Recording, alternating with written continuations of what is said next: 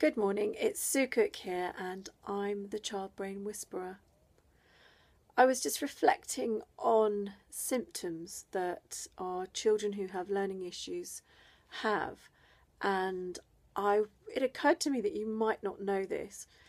If you had the same sensory distortions that people on the spectrum have, then your behaviour would be the same as theirs. For example, if your pupils are too big and there's too much light going in, then that's like having snow blindness and you get real dazzle.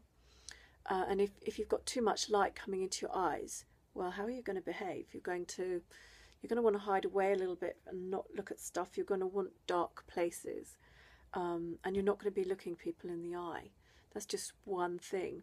And if your balance is off and you're a bit insecure in your environment, you're not really going to want to be out in big wide open spaces and stuff, because you'll feel insecure in your environment. You'll want coziness and safety, and you'll want to not be around fast moving things, and that would go if your tracking wasn't working as well, and all your environment's too confusing and there's too much overload, and you would basically behave like somebody on the spectrum if you had the same sensory distortions.